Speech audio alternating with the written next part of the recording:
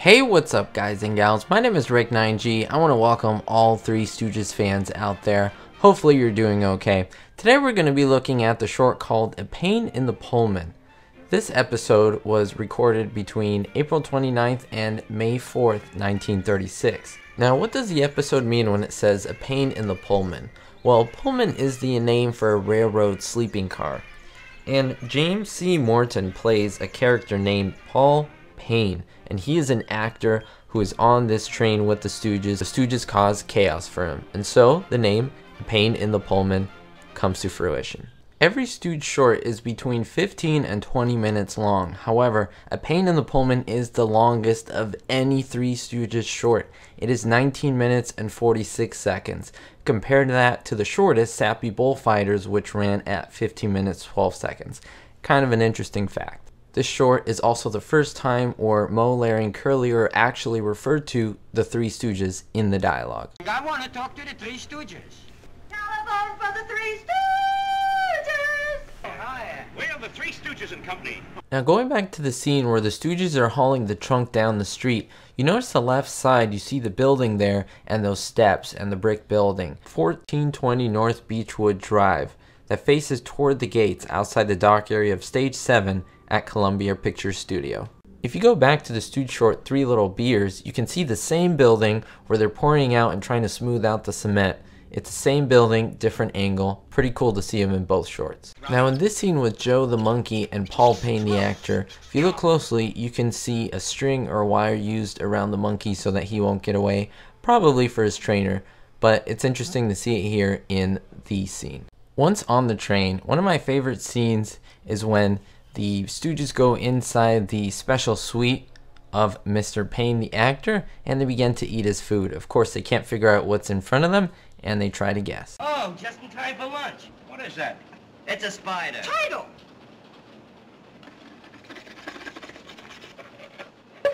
Oh! Come in. You want some? Oh, I just love crab. She don't know it's a title. Later in an interview, Moe Howard admitted something. Quote, he says, "I have to tell you, if there's one thing to which I have an aversion, it's shellfish, and I couldn't bring myself, even for the film, to put that claw in my mouth. Preston Buck, the director, asked me to just lick the claw, but I couldn't. He finally had the prop man duplicate the claw out of sugar and food coloring and had me nibble on it as though I was enjoying it. I was still very weary during the scene. I was afraid that they had coated the real shell with sugar and that the awful claw was underneath. I chewed that claw during the scene, but if you notice, I did it very gingerly."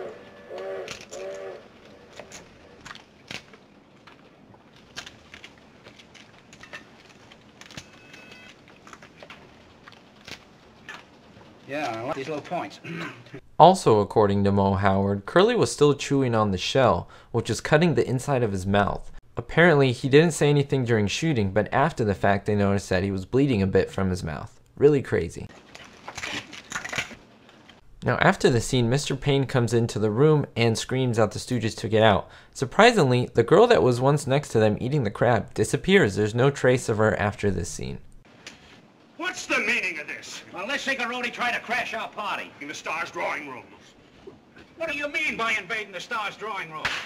Now before we finish from the scene, I want to point to the girl on the right, the actress. Notice what her reaction is when she sees Curly eat the shell.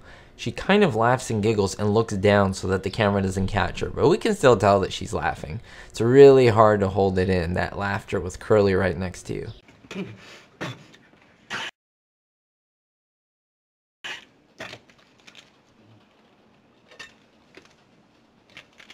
There are at least 10 moments where the dialogue is redubbed, so I won't go through all of them. I'll just let you know that there's a lot of them in this episode. I'll just point out the struggling of the Three Stooges trying to get on the top berth and the use of mannequins and stunt doubles to get them up there. It was really entertaining to watch. As this rather tall woman grabs Curly and launches him up to the top berth, notice the weightlessness that is given to his body because of course they use a mannequin double.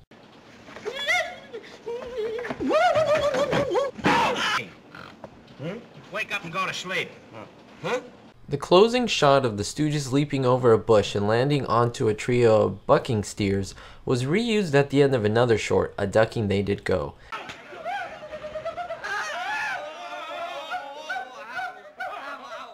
To both viewers who have been with me for such a long time and new viewers, I give a big and great thanks to you for watching my content. I do appreciate it. We'll see you all next time, and don't forget to always stay positive, always better yourself, and most importantly, be hopeful.